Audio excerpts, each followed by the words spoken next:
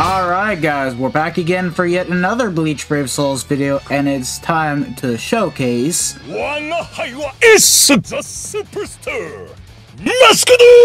Masculine! Yeah, so he's finally in the game. It took him long enough, and, Mask, I hate to tell you this, but you're not a superstar, you're a superbot.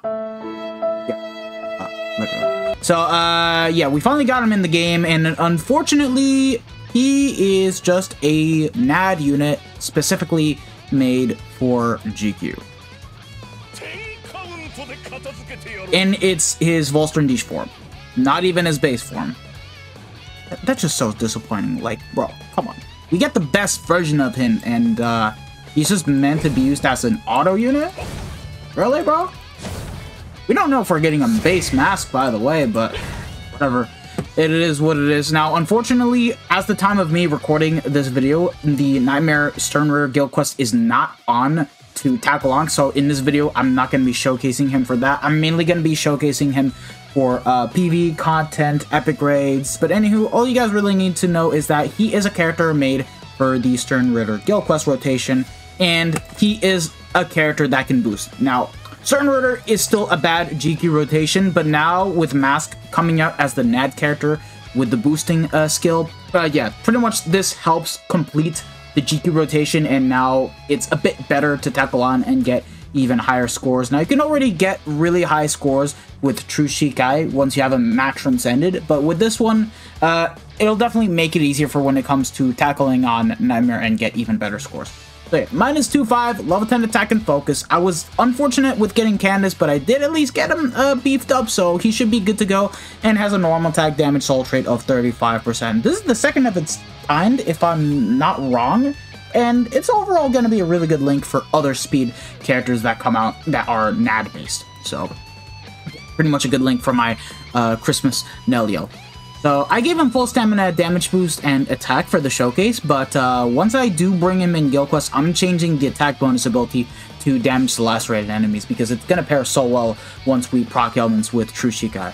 And yeah, like I stated before, he can boost, and if you want to use him in PvE content, which we're going to do in this video, you can, because guess what? He has long reach of 20%, sprint +1, and guard break. So nothing is going to be stopping this character for when it comes to autoing and when you want to manual play with this character. So yeah, 105% normal attack damage altogether thanks to the skills, 70 plus the 35. So yeah, has last ditch, pretty okay for autoing. I don't think it's really that necessary for Guild Quest, but it can be pretty useful. Is immune to weakening, which is what you would want to have on this character because he is made for Guild Quest and there are weakened puddles. And of course, the infamous Flurry +1, Flurry +2 in Guild Quests. Look! We're getting SP characters with Frenzy +2, Frenzy +3 in Guild Quest. Why are we still stuck with Flurry +1? At least give this character Flurry +2 and Flurry +3 in Guild Quest. Like, is that overkill? I don't think so, bro. I really don't think it's that much of an overkill. God damn it. With 30% melee damage in Guild Quest and 50% killer effect. Like, pretty much traditional Guild Quest skills. With Enhancer, Poise, Medic, Booster, and yeah. Pretty much about it. Let's get him built up and ready to go. All built up and ready to go, we have ourselves a Golden Chappie, Bay, total with 30% attack, Ellerbelt with NAD 25% and 16% purity. He does not inflict ailments, so we can easily use that Ellerbelt link onto him just fine, except for Guild Quest. Tsukishima with 20% NAD and 16% full stam, and then this Yamo right here, which gives out normal attack damage of 40% when at full stam only. So yeah, we're looking at a crazy increase in our normal attack damage, and we should see the best that we can do out of here. Halibel and Suki are already 5-5. She does have 500 attack with the 6 slot, level 10 attack. This Tsukishima, same thing, just the 6 slot, unfortunately, isn't at 500 attack, so rather it's 2-star attack, and then this Yama's just 1-5. I pulled them from Brave Soul Summon ticket, so that's how I pretty much got them. I didn't even summon on the banner, and yeah, look at that, we got ourselves 6k attack stat, and with us, we're just gonna be bringing this Swimsuit Candace right here, because she does provide an extra 20% more normal attack damage to speed characters overall.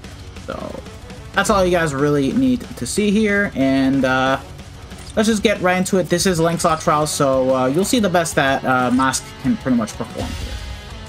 Now, if you guys want to auto with this character, I mean, his nat string is pretty much the same as you would expect out of any other melee nat unit. Pretty boring, just the typical first 3 hits and with the final hit being an AoE all around him.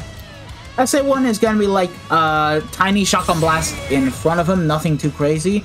SA3 is full... No, it's a lunge, so excuse me. And then his SA2 is going to be the boosting attack. It's just a small AoE all around him, so nothing too crazy. Now let's get to seeing the damage you can do. Oh, okay, yeah, that's pretty solid. And this is with the boost active. Oh, we need to be careful here. Oh my god, we've got Ningen mobs, bro? Oh my god, that's scary. Very scary indeed, bro. The boost is about to run out soon, huh? At least the SAs will come in clutch for when it comes to just, you know, going through the mobs. But I am so tired of seeing these nat characters, honestly. Can we just get actual Flurry +2 permanent and see some kind of return to the normal attack damage buff? Like, the last nat unit to have it was 1000 Year Blower Aizen, and it's been way more than 2 years now.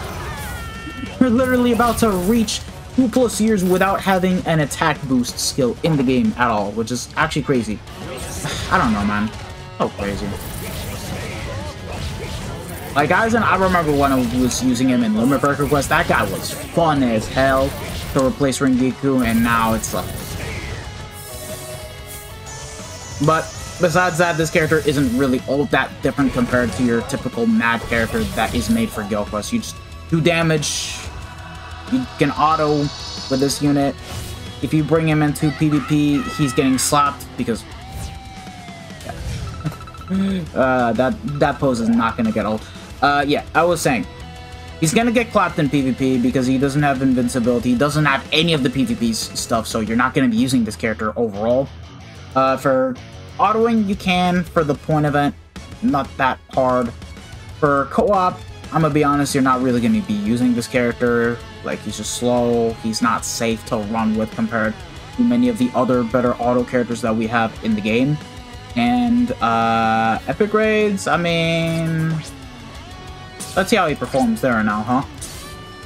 Here we are in epic grades. Now, he is a ×3 damage bonus character, so he should be able to do just fine, but here's the issue. It's only going to be in this type of epic grade whatsoever, and then that's pretty much about it. I don't think you'll be able to even use him in one of the harder epic grades once they return, like the Second Coming Menos Grande, the Miri epic grade, and whatever came after that. I don't remember all the epic grades that were really hard. I think Kisuke was hard too, but let's just get into it and get to see what this guy can do. Let me change up the familiars real quick. There we go. So the familiars, we popped on the Renji because we needed for the final phase, and then Noitora and Kisuke just to pretty much have less, you know, knockback and attacks, so we're a bit resistant to that. The setup is pretty much 100% the same. If you guys want to know how much damage multipliers we have going for him, 150% normal attack damage, yeah, full stam at 101%. Full stam only normal attack damage of 40% and 60% damage to enemies not afflicted by an ailment. So let's see how he'll do on his own. Now, he should be fine for this type of epic grade in particular, but I'm just more so worried outside of the other epic grades. Okay, hold on. The damage is actually really good, so hold on. We just need for attacking for a bit, and boom. This is not bad for a character without Flurry +2. I'm gonna be honest. Like, we're actually putting in a lot of damage, and the boost hasn't worn off yet. Again, it's gonna be mainly once we're outside of this epic grade that we'll see Mask struggle a bit. But if you want to use him as an epic grade farming character and just pop the Lancelot Potion links, the Droplet links, you guys can choose to do so. He's also a boosting character, but nowadays epic grades have gone a bit too easy to the point that you're just kind of better off using SP characters that can do a crap ton of damage and just give them the links. I'm gonna be honest. Other than that, not bad. I mean, it's a nat character. What were you guys expecting? That pretty much ends the showcase. Unfortunately, we'll really get to see his best potential in Guild Quest once the time comes, so Thank you guys for watching. If you guys have enjoyed this video, don't forget to smash that like button, subscribe to the channel if you guys haven't already, hit the bell notifications so that way you guys are up to date with my most recent videos and all that good stuff. See you guys in the next one, so have a wonderful day, lads. Peace out. Bye. Sayonara. Ciao, ciao.